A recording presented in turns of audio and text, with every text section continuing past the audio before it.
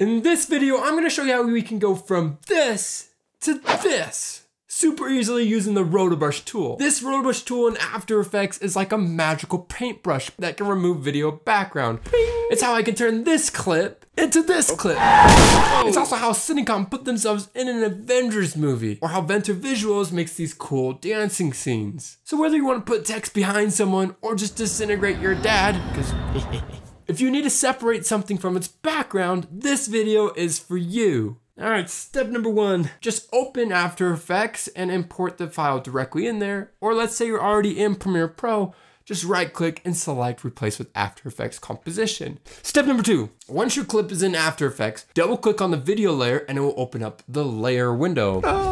Your journey continues as you locate the enchanted Rotobrush. Take your mouse and you'll see a magical green brush appear and you paint a stroke on your subject. A good tip is to not draw an outline, but rather pass straight through the middle of the object. If you do the edges, it will confuse the brush and it'll probably just select everything. Our initial stroke has set the stage here, but our magic can always be improved. To refine a selection, let's remove some parts that we don't need. Hold down the Alt or Option key and remove the things that you didn't want selected. Add in the sections you need. Using the green brush, remove them using the red brush. You can also make this brush bigger or smaller, clicking the Command or Control key and dragging the mouse to the right for a big brush or the left for a small one.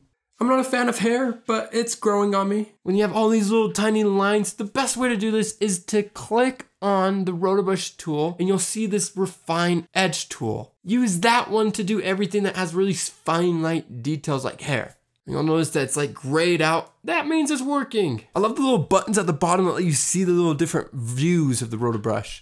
Like alpha or alpha boundary, alpha overlay, and you can actually change the color like right here. Once you're satisfied with your initial frame and its strokes, I like to move frame by holding the Command key and use my right arrow on my keyboard to move one frame at a time and see what I need to adjust. The AI is pretty good and it will select most things, but where it messes up, don't worry.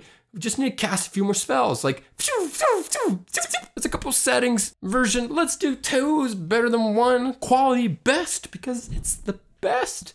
And drop down here and you see the search radius. This adjusts the area where After Effects is searching for maxing pixels. This number's too small, it might miss something moving. If it's too big, it will probably add things it doesn't need to.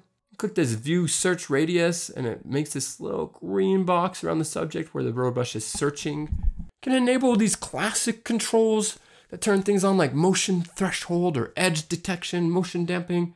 I have no idea what they actually do. Just gonna skip it. Instead of removing the background, I'm removing me. Refine these edges, reduce chatter, shift edges, make better contrast and feathers selection. I just adjust these till they look good. I don't know, it's magic, not science. Just experiment with it. After you've done all the frames, you can freeze your magic to hold in all that calculation in place. And that's it. You're done. If you want to see how you can use this tool to make yourself get hit by a car, click this video right here because this one is over. Stay super.